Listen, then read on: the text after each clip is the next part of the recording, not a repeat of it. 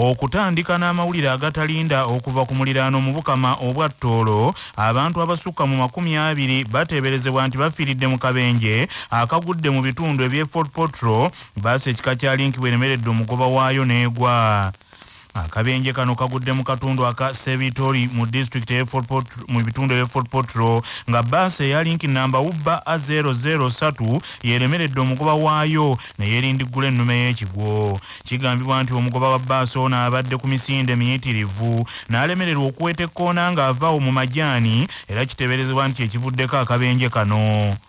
Sekamu wa poliisi mu bitundu eby'e Fort Portal Vincent Twesige akakasizza akabenje kano era n'ategeeza nti abafunye ebisago baddusiddwa mu malwaliro ag'enjawulo okufuna obujjanjabi obusookerwako. Essaawa zino 2 kubanga nva mu ddwaliro essaawa zino. What I can confirm to you, plenty have died and very many tuli wano Buhinga hospital n'abalala batutte mu malwaliro agali wano mu kibuga. Okukomawo wano e Buganda okutandikira embuga obwakabaka bwa Buganda butongozza akakiiko akagenda okuteekateeka sabbiiti ey'obutonde bw'ensi ng'emikolo emikulu gigenda kubeerawo nga 27 omwezi guno ogwokutaano mu Lubiri e Mengo.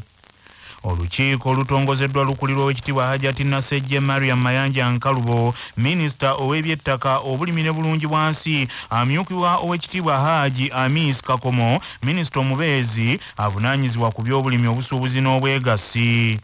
Olukiiko luno luliko omwami wa Kabaka ow'essaza Busiro Ssebwana Charles Kiberu Kisiriiza, era nga luliko ne Kaggo Agnes Nakibirige Sempa, saako omwami w'essaza Kyaddondo nga luliko Meja Musaazi n'abalala bangi, nga sabbiiti eno egenda kutambulira ku mulamu okugamba nti emigaso gy'obutonde bw'ensi.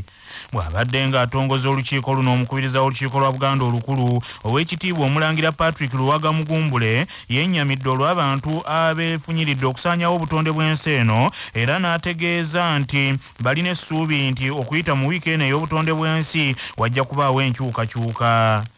Mu ngeri y'emu ono asabye abantu mu ggwanga batwale ensonga y'okukuuma obutonde bw'ensi nti nkulu obwenkanidde awo, kubanga singa batyoboola obutonde bw'ensi eno, Uganda ejja kuba mu kusoomoozebwa okw'enjawulo.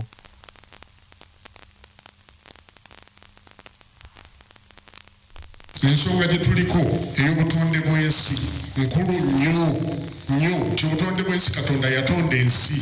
Kaakati ate ebintu ebyo byonna Katonda yagenda n'akwata omuntu n'amuwa obuvunaanyizibwa abifuge. Kaakati gwe omuntu Katonda gwawadde obuyinza ofuge ebintu bino eby'oku nsi, ate kaakati gwe otandika okubyonoona. N'olwekyo ensonga eno nkulu nnyo nti Obuganda bwe bulaba nti ensonga eno esaanidde n'okuteekawo olukiiko lwennyini lusobole okulaba ensonga zino tuzitwala mu maaso, kintu kikulu nnyo.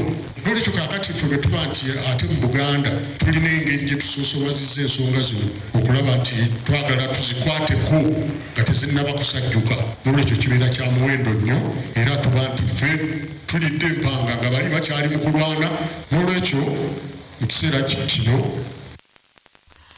Ow'ekitiibwa Hajati Nasejje Mariam Mayanja Nkalubo, nnyini ntebe w'olukiiko olutongozeddwa olw'obutonde bw'ensi, agambye nti Ssaabasajja Kabaka yasiima wiiki eno ey'obutonde bw'ensi ekuzibwe mu Buganda, n'ategeeza nti mu wiiki eno mujja kubaamu ebintu eby'enjawulo ebikolerwamu omuli n'okusimba emiti ssaako n'omusomo ku butonde bw'ensi, omwoleso n'ebirala.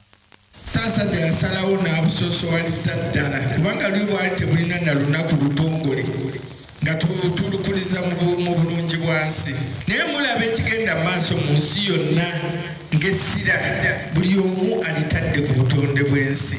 Obutonde bw'ensi bwe tutabufeeko tujja kusaanawo, obw'ensi yaffe ejja kusaanawo. Waddewo abakugu abanoonyerezi banoonyereza ku mpewo gye tussa, empewo gye tussa ne bagamba empewo oyo eki mbi. Wano mu Uganda bannange nakati abagakajja olw'okubanga tutyobodde obutonde bw'ensi. Ebintu ebingi ebisinga tujja bisabukulula nga 27, naye mu wiiki yonna gye tugenda kukoleramu emirimu egy'enjawulo egy'obutonde bw'ensi. Abaami ab'amagombolola bateereddwa ku lukiiko luno nga bakulemberwa mu Andrew Benon Kibuuka ow'eggombola ya Ssaabawali Kasanje ne Haji Musa Semmambo ow'eggombola ya Mutubeesa Tumakindye bagamba nti okuyita mu wiiki eno ey'obutonde bw'ensi bakukubiriza abantu baabwe bateeke ekitiibwa mu butonde bw'ensi eno ne basaba ne gavumenti eveeyo n'amateeka agakola okutaasa obutonde bw'ensi.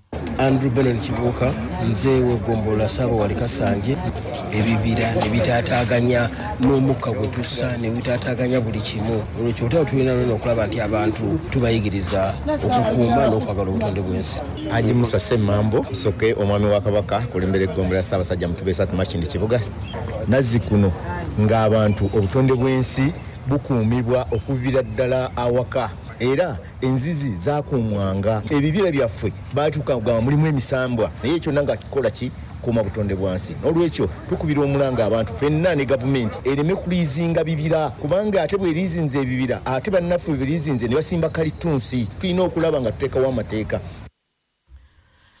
Mu ssaza Kyaddondo nnyini ntebe w'akabondo k'ababaka abava mu Buganda era omubaka wa Butambala Muhammad Muwanga Kivumbi asabye akakiiko ka Palamenti akakola ku mbalirira kayimirize okuyisa ensimbi ez'amabanja agabanjibwa eggye lya kuno erya UPDF okutuusa ng'ensimbi ez'obupangisa obwakabaka bwa Buganda ze bubanja eggye lya Uganda lino nga zissiddwa mu mbalirira y'eggye ey'omwaka ogujja 2022-2023.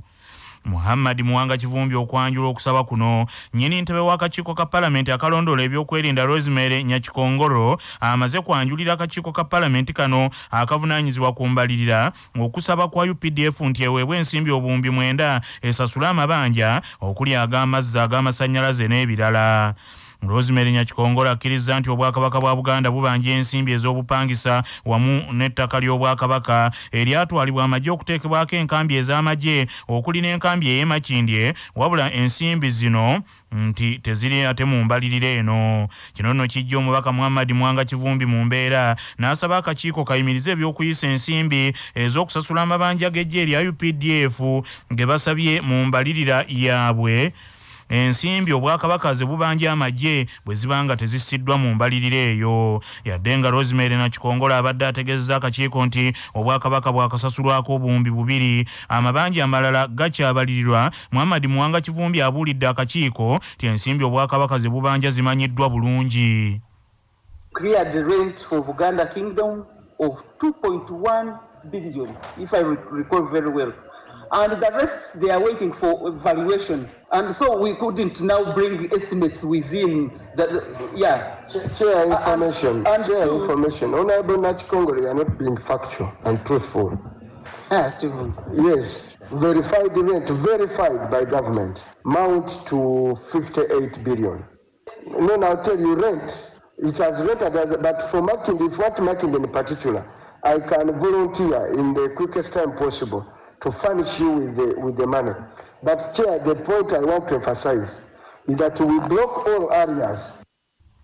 Nnyini ntebe w'akakiiko kano Nsiyajja Oporoti alagidde nnyini ntebe w'akakiiko akalondoola ebyokwerinda aweeyo olukalala lw'amabanja okuli n'ag'obwakabaka obutasukka ssaawa 7 ez'olwaleero. Abamu ku babaka beewuunyizza engeri eggye lya UPDF gye lisaba ensimbi okusasula ebitongole bya gavumenti okuli National Water n'amasannyalaze ng'ate tebudifuddeyo yadde n'akatono okuteekamu ensimbi eziribanjibwa ebitongole by'obwannannyini wamu n'obwakabaka bwa Buganda ng'ensimbi zino za bwannannyini. Mu ssaza Buweekula ggombolola 6 ezisangibwa mu disitulikiti ey'e Mubende zigenda kufuna amazzi amayonjo abantu bawona okugabana amazzi n'ente. Omusasi waffe Ssebuufu baana ba Kintu yalina ebikira ku bino. Abatuuze okuva mu ggombolola 6 mu disitulikiti ey'e Mubende bazina gunteese oluvannyuma lwa minisitule y'ebyamazzi okubasuubiza okubatuusiza amazzi amalungi mu kitundu agagenda okuwemmenta obuwumbi bw'ensimbi 25. Amazzi gano gagenda kuganyulwa abatuuze okuva mu ggombolola okuli Kiruuma, Madudu, Butologo, Kiyuuni, Nabingoola, Kawagatta ne Kibalinga wamu n'Ebibageza ebisangibwa mu disitulikiti eno ey'e Mubende. Bano bategeezezza nti kigenda kubayamba bya nsusso ku kizibu ky'amazzi ekibadde kibatawaanya mu kitundu era nga baadde baalirizibwa okukozesa amazzi amakyafu agabaviirako okukwatibwa endwadde entakera emabega ng'amazzi ge bakozesa ga bitoogo nga banywa ne munyungu era tikansuubire nti ketufunye amazzi amalungi typhoid egenda kukendeera kuba obulwadde tubadde tutuusa ku ddwaliro. Obuzibu bwetusanga nk'abakyala tusena amazzi mabi abaana barwara typhoid buli lunaku omusujja usanga ibintu nga si birungi. Ekizibu kyembadde nnina ng'abantu banywa bidiba abantu balwala endwadde ne bagaba baloze naye tebabaloze nga balwadde maki mazzi. Amannya nze Navugwawo Fiona. Mazzi gabadde gatutawaanya gye tugajja wala ente zinyweramu. Akulembeddemu enteekateeka eno okuva mu minisitule y'ebyamazzi Buhire Moses ategeezezza nti bagenda kwongera okukola okunoonyereza balabe nga ddala ebitundu bino babirimu amazzi basobole okuwonya abatuuze ekizibu ky'amazzi. Step gye tukoze olwaleero yakujja kulaba kifo ne tulaba kiki kyetaagisa okutuusa wano amazzi. Tujja kukomawo ku step ey'okubiri nga step gye bayita preliminary survey. Tulabe ebifo ebiyinza okuvaamu amazzi, tulabe ebifo ebituyinza okuteekako tanka, tulabe ebifo abantu abagala amazzi benkana ki ate obwetaavu bw'amazzi bwenkana ki. Bwe tunaamala ekyo tujja kuddayo tukole feasibility study. Mu feasibility study muno tweyongera ddala okwetegereza mu bitundu bino bw'opima amazzi genkana ki agali mu ttaka oba agali mu nnyanja oba wawona tuyinza okujja amazzi, tumanye sayizi ya payipu, tumanye sayizi ya tanka, byonna bwe tunaabimala tubigatte wamu tufune omuwendo oguyinza okukola pulojekiti eno. Ssebuufu baana ba Kinto CBS FM Emubende. Musaza Buddu abasomesa mu district y'e Kalungu abatabibwa ekibiina ekya UNATU balonze obukulembeze bwabwe obujja mu kalulu akabadde ak'ebbugumu ye bigweredde ng'omusomesa awangudde omukulu w'essomero ku kifo ky'obwannyini ntebe. Omusasi waffe Nsubuga Muzaffalu kalukuviire ku ntono. Akalulu kano kanyumidde ku ssomero lya Mustard Seed Nursery School mu kibuga Lukaya kakubiriziddwa Namboze Esther Waguma ono nga ye ssentebe wa UNATU wa district y'e Luweero. Akalulu akasinze okunyumira abalabi kabadde ku kifo kya ssentebe wa UNATU wa district eno ng'embiranye ebadde wakati wa Semakula Joseph Ed Teacher owa St John's Tower Primary School mu Gombola y'e Rwabenge saako Namaganda Oliver ono nga musomesa ku St Kizito Nalinya Primary School ekiti kagenza okukomekerezebwa ng'omusomesa Namaganda Oliver awangudde Semakula Joseph. Namaganda afunye obululu 45 ate Semakula afunye obululu 7 bokka.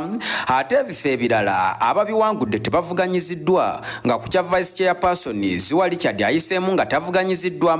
Ate omuwanika alondeddwa ye Ssembuya Abubeka omukulu w'essomero erya Lukaya Muslim. Omuwandiisi ye Nambiro Gertrude ate akola ku nsonga z'abakyala ye Nabalema Sise owabavubuka ye Namayengo Eroni n'abalala. Era Namaganda Oliver awangudde ekya ssentebe wa UNATU owa district y'e Kalungu ategeezezza nti essaawa etuuse abasomesa mu kitundu kino eky'e Kalungu bejjemu okwetya. N'agamba nti abasomesa mu kitundu kino basanze okusomoozebwa okutagambika ng'ebizibu bino agamba nti byagenda okutandikirako. Tugenda kufuba okulaba nti eddoboozi ly'abasomesa lituuka buli wamu bafiibweko era babenga baweebwa eddembe lyabwe ewatali kutiisibwa kwonna. Mu Kalungu yaffe abasomesa abadde mu mbeera ey'okwetya n'obutekkiririzaamu olinga neew'omugamba nti genda osisinkane kaawo ng'ensonga gye ggwera nga yinza waliwo ababalaga nti ate omusomesa ogenda otya ewa kaawo. Namboze Esther akuliddemu okulondesa kuno asabye abasomesa mu kitundu ky'e Kalungu okweyisa obulungi bajje ekitiibwa ky'omusomesa. Ate ye Semakula Joseph abadde avuganya ku kya ssentebe wa UNATU wa district y'e Kalungu ategeezezza nti agenda kukolagana bulungi n'oyo amuwangudde. Kyokka n'agamba nti akalulu kano keetobeseemu emivuyo mingi. Ku lwa CBS Radio y'obujjajja Nsubuga Muzaffalu e Kalungu mu Buddu. Okukomawo musaza Kyaddondo Supreme Mufti wa Uganda Sheikh Muhammad Shabani Galabuzi alabudde abayisiraamu okukoma okulwanagana ne bannaabwe wabula bakole ebitwala obusiraamu mu maaso. Supreme Mufti Muhammad Shabani Galabuzi asinzidde ekisaasi mu kiro ekikeesezza olwaleero bw'abadde ku dduwe ya Sheikh Shabani Sebaggala n'alabula abaalumbagana ekitebe eky'ekibuli n'ategeeza nti abakola kino balaba abawedde emirimu. Ono agambye nti abakulembeze b'obusiraamu mu kiseera kino bandibadde bakubiriza abantu baabwe okukola n'okwongera okwagazisa abantu eddiini ey'obuyisiraamu naye kye bakola ate eky'okulumbagana obusiraamu si kya busiraamu. Ejja kubeera akulaakulana ku sente program tuzirina twamaze dusiteekateeka naye nga mwamugero tukwatirako okubeera nga tukola programu ezo. Lunaku lwaggulu waliwo meseji yafulumye ng'eyogera ku ebyo ebirabo byatuweebwa naye mbagamba nga nsinziira mu aya esiŋŋaanibwa mu Suratul Falaq aya esembayo egamba nti wa min sharri hasidin, Mungu atonye obw'ensaalwa bw'abanga akoze eki akikoze. Mu ssaza Mawokota abamu ku bannyini ntebe b'amagombolola mu disitulikiti ey'Empigi balayidde okulwanyisa amateeka amaggya abakulira ebyokwerinda ge batadde ku bagoba ba bodaboda. Omusasi waffe Patrick Serugo katuwa ebikirawo. Abamu ku basente b'amagombolola mu disitulikiti y'Empigi bagambye nti amateeka agaleeteddwa abakulira ebyokwerinda mu disitulikiti y'Empigi nga bakulembeddwamu RDC omujju wa disitulikiti eyo Sempala Kigozi tigagendereddwa kulemesa ba bodaboda kukola mirimu gyabwe, so nga ate omulimu gwa bodaboda gubadde guyambye abavubuka bangi okufuna akasente akeebeezaawo. Bano nga bakulembeddwamu ssentebe w'eggombolola y'e Muduuma Kakembo Musa bagambye nti amateeka ago makakali era gayinza obutakola. Ne bagamba nti disitulikiti y'Empigi ekyali disitulikiti ya kyalo nga n'olwekyo amateeka ago gandibadde gayimirizibwa. Mugamu ku mateeka ab'ebyokwerinda ge baleese eri aba bodaboda mulimu buli wa bodaboda okubeera ne yunifoomu, ate nga buli wa bodaboda alina okwewandiisa nga alina endagamuntu, buli pikipiki erina okubeera ne kkaadi yaayo, ate era nga aba bodaboda tebagenda kukkirizibwa kuvuga pikipiki zaabwe kuzukka nsalo eza disitulikiti y'Empigi n'amateeka amalala. Kyokka ssentebe Kakembo Musa agambye nti amateeka ago makakali nnyo era gayinza obutateekebwa mu nkola. N'agamba n'ekirala nti bo nga bassentebe abali ku ludda oluvuganya tebagenda kukkiriza kukolagana na bassentebe ba NRM ab'amagombolola nga bwe balagiddwa. Kyokka RDC omujju wa disitulikiti y'Empigi Sempala Kigozi ategeeza CBS nti amateeka ago tegaleeteddwa kunyigiriza ba bodaboda nti wabula kulondoola mulimu gwa bodaboda nti olw'okuba baagala okumanya obungi bw'abagoba ba bodaboda n'omuwendo gwa pikipiki eziri mu disitulikiti y'Empigi. N'agamba nti abamu ku bagoba ba bodaboda babadde beenyigira mu bumenyi bw'amateeka kyokka nga tebalina ngeri ki gye bayinza kubalondoolamu. Kwe kulaba nti sekite ekwatibwa bulungi mu kitundu. Aba bodaboda babadde bafuna insecurity emirundi egisinga obungi nga tetulina bwe tubalondoola kubataasa. Ne twagala tufune data ey'abantu abali mu industry. Engeri yokka gy'osobola okukikolamu kibeera kukola validation. Manya nti abantu benkana mu muwendo gwe guno. And secondly, bateeka okubeera ne stages eziri gazetted. Omulimu ogwo twalaba nga gugenda kubeera muzibu nnyo oguteeka mikono gy'abannabyabufuzi wadde bagwagala nnyo because of their political interests. Kula CBS nze Patrick Serugo. Okuddayo mu ssaza Buddu omuti ogw'ennono n'ebyobuwangwa ogw'ebyewuunyo ogusangibwa Ekyebe mu disitulikiti ey'Ekyotera gugudde ne guleka ebibuuzo ebiwerako mu bantu. Omusasi waffe Ssozi Ssekimpirwazi omuti guno agulabyeko. Omuti guno gw'ebyobuwangwa n'ennono gwogerwako guli mu ggombolola y'Ekyebe mu luka gw'eggwanda nga bagamba nti gumaze emyaka nga 3 nga weeguli ng'era ab'enkima be badde baakubawo embuga yaabwe ng'era badde basinziza nga buli mwaka bajjamu emirundi 3.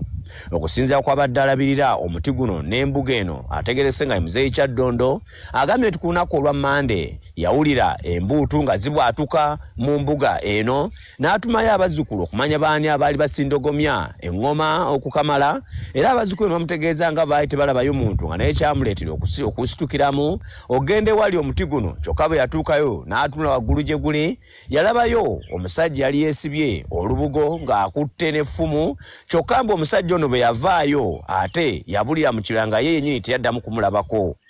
Omuti guno gwagudde ennume y'ekigo ekyaleeseewo ebibuuzo ebiwerako. Kansala w'ekitundu kino Egudde ategeeza CBS enkya ya leero nti ne bujje buli kati bakyewuunya ekyaleese omuti guno okugwa, ate ng'era abantu bangi nakati bakyekumula nga bagenda okulaba etti lino eryagudde ery'ebyewuunyo. Ku lwa CBS FM, rediyo ey'obujjajja, nze Sose Chimpirwazi wane Echebe Chotera. Bannaffe amawulire agavudde mu bitundu bya Buganda bwe gatyo bwe gagenze tova ku laadiyo ey'obujjajja.